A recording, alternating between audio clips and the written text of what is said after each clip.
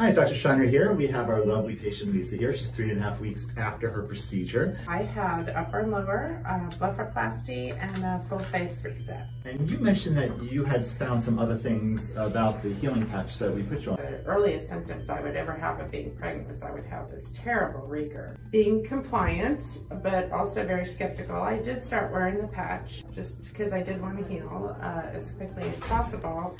And I would say after 7 days or so, my stomach symptoms just stopped. I've continued to wear CPAP only because that had helped me keep my stomach acid down. I found that I haven't needed it anymore and that my stomach acid now is not bothering me. That is amazing. This was something that was bothering you for up to 30 years or something? 30 years. So it's the little patch that could. I came for the procedure for my eyes, and I've kind of reached out to a couple people that I talk with on Facebook because they don't know what to do about those festoons. So I thought, well, while you're there, you might as well just go for the whole, the whole shebang, and I'm happy I did. I really am.